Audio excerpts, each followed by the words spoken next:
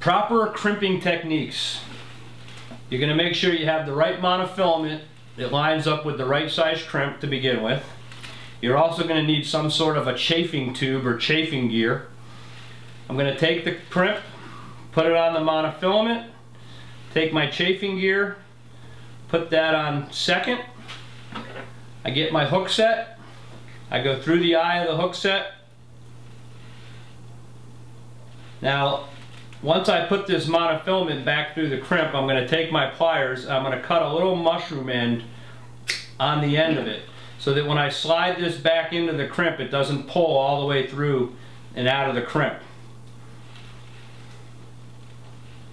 And then I'm just going to pull down tight, and so that my crimp and my chafing tube is all lined up perfectly.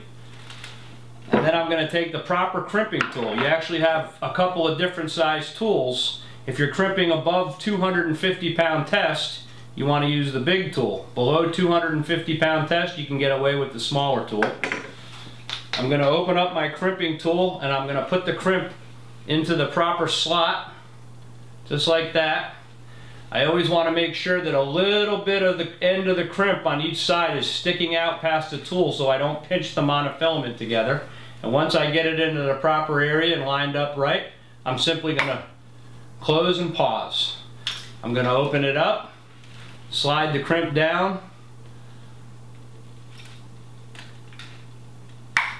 close and pause, open it back up, and there I have the perfect crimp.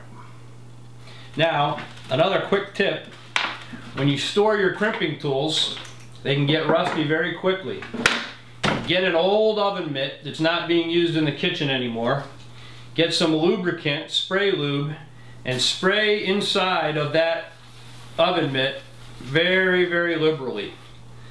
Then when you get done with your day of crimping, you take your crimping tools and you actually put them right in that oven mitt, just like that. And your crimping tools will never rust again.